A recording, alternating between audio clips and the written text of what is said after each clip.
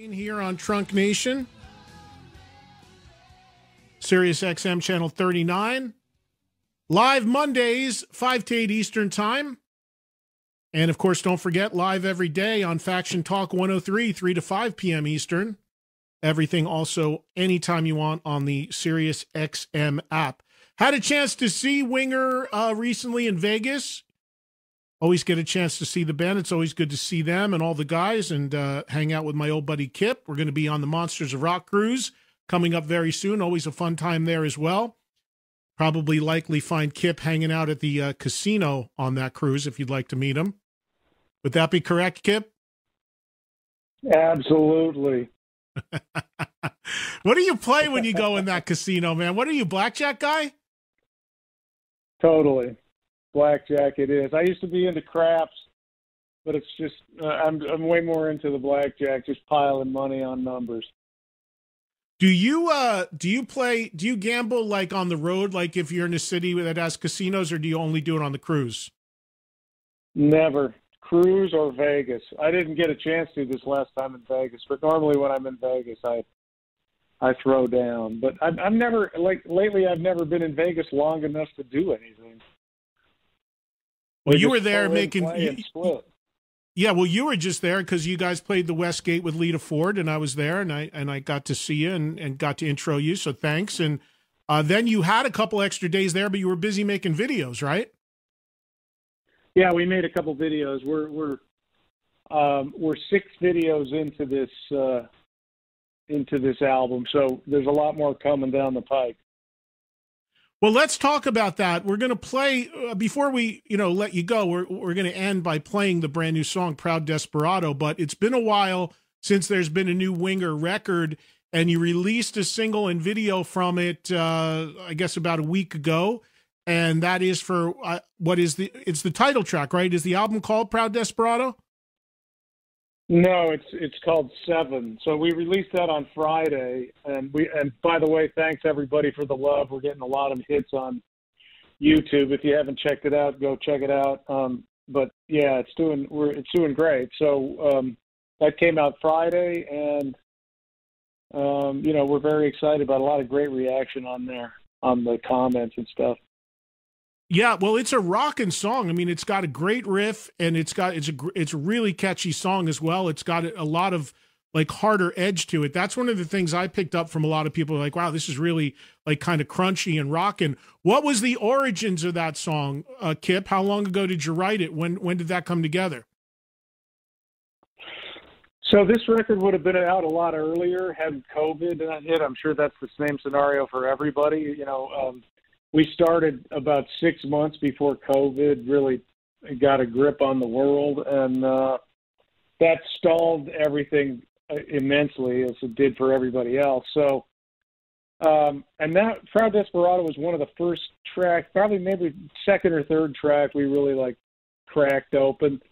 I had, and we wrote like the whole thing. I had all the melodies, all the music and everything, but I was stumped on the words. We wrote some more songs.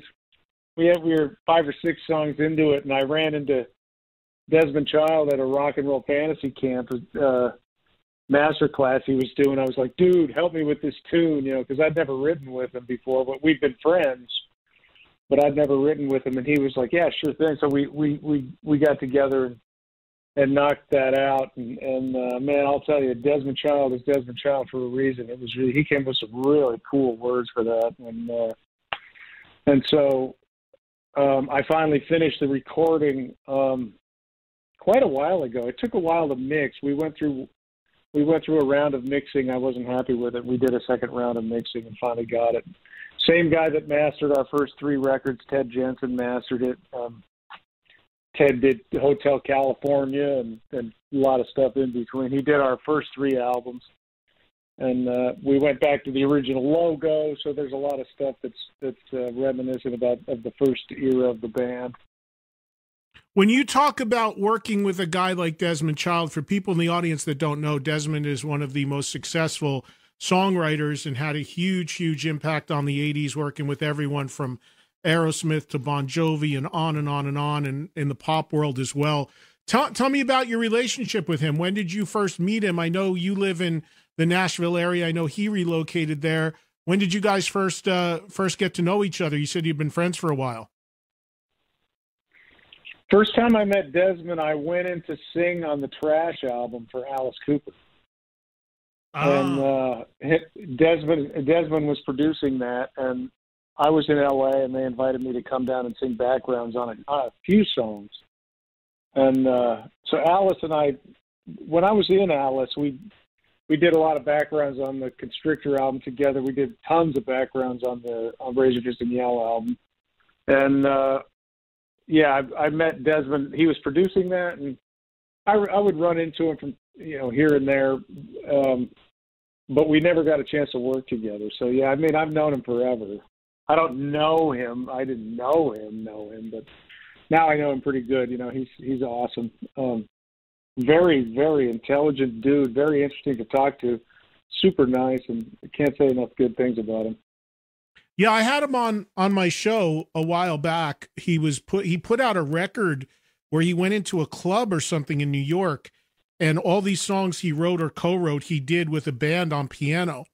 And it was really cool. And we talked about everything. We did a really in-depth interview at that time. But you know what I find interesting is that, of course, your band Winger starting out in the mid to late 80s, and you got to know Desmond prior to you doing your own band when you were in Alice Cooper. I'm surprised that you guys didn't work together sooner, and like he didn't work with you at all on any of the initial Winger albums. You know what? That is weird. I didn't know him when we wrote the first album. I met him like I say, I met him on the Trash album. I mean, I knew of him, but right. It just our paths never crossed. So I was always a fan. I mean, the guy's amazing. And on Proud Desperado, when you say you had the bulk of the song done or what have you, and then he came in, what exactly did he contribute to the song versus what you did? Did you say it was just some lyrics, just some word stuff? Well, it was, I would have to say, he contributed tons to the lyrics. He really, I had a couple words, and he goes, he helped me really shape what the song really was about and everything. I had all the melodies done. That's not to say he hasn't written great melodies, because I've sat with him and he does it all. I mean, he'll write the music, the words, the melody, everything. In this case, I had the song done, but I was just stumped for words, and he came in with these great ideas. I had this idea to do something with the word desperado, and it was him that had added on the Proud Desperado, and just tons of great lines and the meaning of it all. And he really, it was amazing to witness him be able to cut right to the chase and identify the feeling of the tune, immediately. Did he work on anything else with you on the record? No, he didn't. I'd love to work with him. I mean, he's fun to play. He's fun to write with. I mean, I'd like to sit down with him where we both have an instrument, because he's also got great musical ideas. It's just in this case, the music part of it was finished when I took it to him. But I mean, the guy, it'd be fun to sit down with a couple guitars, or him on a piano and me on a guitar, and do something like that. I haven't done tons of co-writing in my career, because Reb and I, we were always partners on that, and the few partners that I did have, I was really lucky to have, because they were, the chemistry was great. But I never got into that quote writing thing where you just write songs for other people and stuff, because I've always been too busy, But yeah. This song I know goes back, because you sent me an early version of this song a long time ago, and I don't know if you want to say, but you had sent it to me because somebody I know you were interested in having do a guest spot on it, and that didn't really come to be. But so I know this song had been knocking around for a while, and I guess was one of the first songs for the record. The rest of the material came together gradually, and then the full album is coming out when exactly? What's the release date on it? May 5th. All right, so not that far off, May 5th. No, not that far off. We're going to release a couple more songs in the meantime, and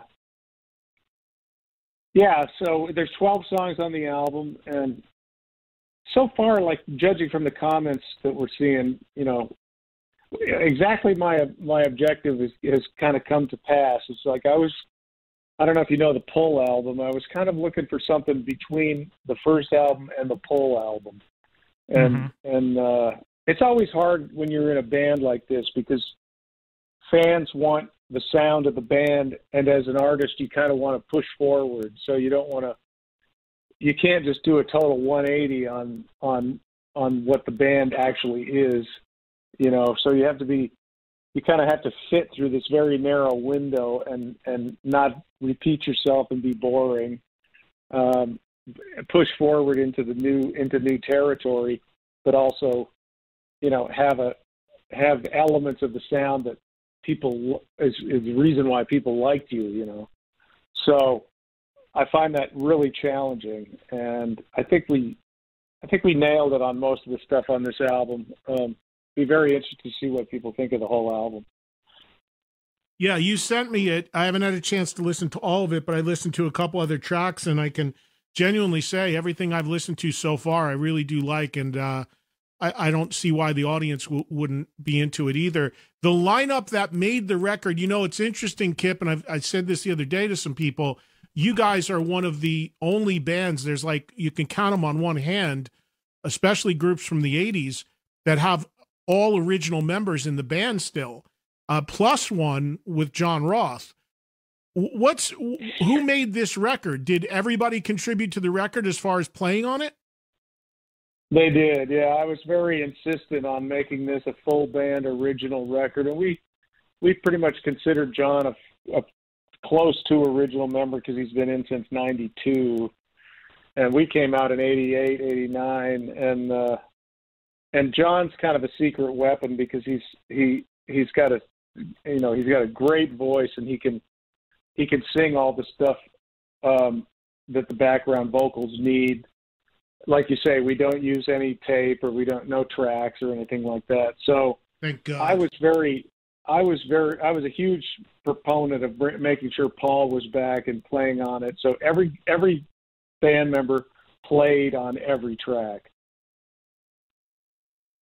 So Paul played and sang, by the way. So Paul and John are both on it. Yes. Yeah. And what is the key? Paul played a solo on this album for the first time in the history of the band, because he's actually a great solo guitar player, and he does a solo on a song called "Broken Glass." It's really good, got a great feel. What is the key to, why do you think it is that you guys have been able to maintain an original lineup when almost every other band out there that came from your era is one, if that, in terms of original members, one or two? What do you attribute that to? I mean, how have you been able to hold together the original band for all these decades? I just think we're good friends. I mean, that's really what it is. I mean, I respect each of the guys' talent, and I think the chemistry's there, and we never got in a fight. I mean, we never had any issues legally or friendship, any of that stuff. It was just, we all just got along, and everybody has fun. It's a very funny band. Everybody's got a great sense of humor, so we like to hang out and have laughs. And we never got in any fights. I mean, we're just good friends. It's fun to play on stage with these guys. Is Reb, I mean, nobody really is sure of what the status of Whitesnake is. And for the last, whatever it's been, 20 years, you've shared your lead guitar player and your partner in the band, Reb, with Whitesnake. Who knows if they're continuing or not? I mean, it seems like a bit of a gray area right now. So do you think, because I know you ran into some conflicts when Reb had to be with Whitesnake, when you had stuff planned or what have you, does it look like Reb's going to be pretty clear sailing now to be able to be fully committed to Winger, and you're not going to have to worry about that? It does look like that. Honestly, it does. Yeah. I noticed David Coverdale cut his hair, so maybe maybe that's an indication. I don't really know, but David's a friend, but I don't talk to him a lot. Reb is 100% committed to all the dates we have through the year, so I can't speak for them, but I think that Reb is back in 100%. Yeah, I mean, that had to be, as much as you want to support Reb, and that was a great gig for him and is a great gig, it had to be challenging for you, though, because you were kind of at the mercy of what they were doing. And I know that you filled some of that space by doing classical stuff and also doing solo acoustic shows. But to be able to know that you can go out full band whenever you want to now, it's got to be a big plus. Yeah, I mean, especially with a new record. That was huge, and we had planned this before, like I say, before COVID, and then Whitesnake decided to go out, and then they ended up canceling. But with a new record out, it was really critical. I would have actually held the record until I knew Reb was available, because we had some dates that Reb said he could do, and then Whitesnake announced they were going out, and it was kind of like a farewell tour, so to speak. And so we had to get a sub for Reb, which was the first time we've ever had to do that, because we had contracted a bunch of gigs that he had previously said he could do, and so we went out and did it without Reb, which is something I said I would never do, and I don't want to have to do that again. Although the guy we got, Jake Bond, was a super talented dude, filled the shoes really well.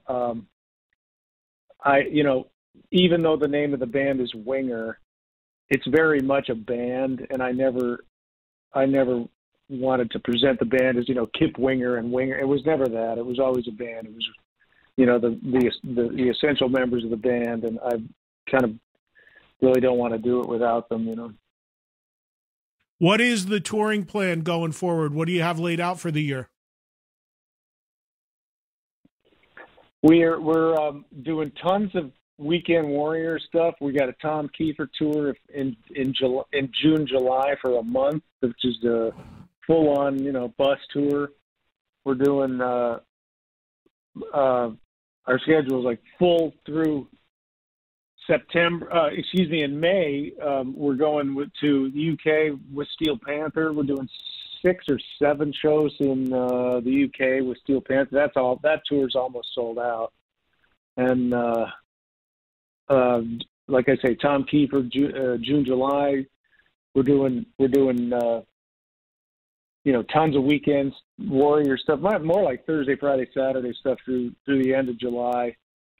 Australia in September, hopefully Japan, and we're talking to a few other bands right now about full-on bus tours in the end of the year. Early days right now, but our schedule is really full up until the end of the year. We've got a few 4-week periods we're trying to schedule, so I'll be playing nonstop and hoping I can sing it all. Well, from what I heard, you're having no problem doing that. But you bring up an interesting point. I mean, I know Tom, who's another totally real live artist, which I have so much respect for. Tom goes out there and he doesn't do the weekend fly dates. He goes out and plays 5-6 days a week in a bus. Most bands don't do that. Most bands, like you said, do the Weekend Warrior stuff. So it's a little bit of a gear change, right? To be able to go out and actually tour where you're going to play that many times a week. I would imagine that takes a little bit more discipline to be able to pull that off every night. Well, it does and it doesn't. I mean, it's really hard to do fly dates. You get in the airport, you do a gig, you fly the next day, do a gig, you fly the next day, do a gig. So, I mean, that takes its toll. When you can get on the bus and just get in your bunk and drive to the next gig, in a lot of ways, it's way easier. It takes a lot. It's a whole different mentality, So we haven't done that in a long time. So we're looking forward to doing that. Like I say, I mean, in some ways it's a lot easier, but you have more gigs during the week, so you got to pace yourself a little bit more. But yeah, Tom insists on going out in a traditional way. I'll play with anyone's bass amp, dude. I'll go out and just plug me in and I'll play anywhere. A lot of bands want to use their own equipment and stuff, and it's largely driven by that. If you go to wingertheband.com, you can see all the dates. And what's interesting is the first 3 dates listed on here, which are this weekend, are not Winger shows, but ballets. Tell me about that. Oh, yeah. As many of you know, I also have an adjacent classical career. So LA Ballet is doing my ballet Ghosts. They're doing an evening with Christopher Wheeldon, who's the guy who choreographed this, who's a very world-renowned choreographer. And so whenever the ballet's performed, I like to show up to see it at least once because it's rare. It's a rare thing. It's a great honor to have the ballet done by ballet companies around the world. So 3 nights of that in LA, and that'll be fun. Yeah, I'm looking forward to seeing that. So you don't perform in it. They're doing music you wrote. Is that what it is? Yeah, I wrote the score, so it's my orchestra music. But you at one point actually performed in the ballet, right? When I was a kid, I was in a company. That's how I got into classical music. I went into to take ballet after karate, and I listened. I heard Stravinsky and Ravel and Debussy and all this kind of incredible music. I was like, because I was out playing Led Zeppelin every night with my brothers, and I got an ear for it, and I was thinking, wow, just very, very interested in the emotional content, and just thinking, wow, I wonder if I could take this one on. I could never really shake it, so I spent a lot of time studying it, and I've been very lucky with my classical career. I've got a Nashville Symphony, did my first symphony last March, and I'm writing a violin concerto for them now. So, and you can hear my classical album on Spotify. It's Conversations with Nijinsky for anybody who's interested. But I'm curious, what inspires you as a kid? Like you said, playing Led Zeppelin, playing in a band with your brother, and all that. Where I understand classical music, I understand ballet being the gateway to getting into classical music, but what's the gateway to even being into ballet? Like, what inspired you to want to do that? Like, what did you see or hear? I totally did it on a lark, man. My girlfriend wanted to take ballet. None of her friends would do it with her. She's like, man, none of my girlfriends will take ballet class with me. And I was like, I'll try it, because I'd done karate. I was all stretched out. I could get my leg over my head, and I thought, man. And I saw, I was a big Jethro Tull fan and Queen, and I was like, Jethro Tull's up there in tights, standing on one foot. I just totally was like, why not? Let's try it. And I went in there, man. I was like, this is cool. This is really difficult, really. And I started, just really getting into it. She quit, and I just kind of went on and did the whole thing. Took it all the way. I studied ballet for 20 years. It was just great. When did you stop? When did you stop doing it, Kip? Do you not do it anymore? I took a class about a year ago, so I've been doing it my whole life. And if I had time and I was if I was in one place long enough at one time, I would go still. And I still do some on my own when I'm at the gym and stuff. But it's really just great for your balance and for your muscles. I mean, if like professional football players are well known to do it for balance and all that kind of thing. But it's a cool thing to do, stay in shape and stuff. But last class I took was about a year ago. Well, if you're in LA at these ballet shows, you're just there. You're just watching. You're not involved. You're not on the stage or anything, right? No, and that's a really I love it. I love writing the classical music and just putting it in front of the stands, and having a conductor interpret the music. That's a whole other thrill on its own. But so I'll just be sitting in the audience watching. And the next full-on Winger rock show is April 15th, and that is in Verona, New York. And then you go St. Charles, Illinois on the 22nd, as you said, scattered dates until you start up with Tom Kiefer. And again, everybody can find the dates at wingertheband.com. Last thing before I let you go and we play the song, Kip, tell me about the video for Proud Desperado. I thought it was really cool the way it was edited, the way it looked, what was going on in it. Of course, you're no stranger to making huge videos that dominated MTV back in the day. Tell me about doing videos now, because it sounds like you want to do one for almost every track on this record. You know what? I really am a big proponent of the visual component to these things. I mean, I think it's really important to present the tune visually, and we're very happy with the the songs, and I feel like it would just be kind of a tragedy for certain songs to not have a visual component. So I've got 6 videos in the can. The Proud Desperado was an interesting one. The song is kind of about, misguided hopes and dreams that go wrong. And I was on the treadmill when I first wrote the song, and I was working out to the track, like kind of working the song out in my head. And I thought it would be cool to get on a green screen and sing the song while I'm like walking down the road, And I'd never done any green screen stuff or anything like that. And then we had to hire a guy like Hollywood A-Team to like create a 3D set behind me with the bombs and all that kind of stuff. But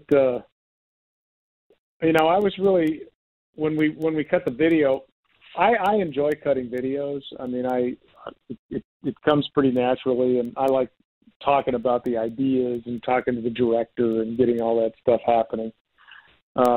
And I think, all you just try to bring it as hard as you can. It took quite a long time to edit this video to get it right. And so far it seems like people dig it. Most of the comments on YouTube are pretty good. So, next one's coming out pretty soon. And there's 5 more to follow at least. I might do even more than that. And it's a hell of a lot cheaper to make them now than it was back in the 80s, right? Oh, yeah. Like a tenth of the cost. You could get great looking videos on iPhones people are making. What was the most expensive Winger video back in the day? We were never like in the huge money. A lot of people spent a lot more money than we did. Probably $150,000. Yeah. But I mean, I know a lot of guys that spent, $300,000-400,000. I mean, I don't know if you've seen that Falling in Reverse video about, I can't remember the name of the tune right now. I mean, they must have spent so much money on that. It's the coolest video ever. Right. No, I haven't seen it, but even by today's standards, because of technology, you can obviously make them, so much cheaper, so there's just so much more you can do, obviously. So that's why I remember Bon Jovi put out a record like 6-7 years ago, and I talked to John about it, and he's like, yeah, we're going to do a video for every song on the record. I mean, he's Bon Jovi. He can afford to do that. But I was like, man, that's a lot. He's like, no, it's really not. But the way so many people get their music now, as you know, is going to YouTube and watching it.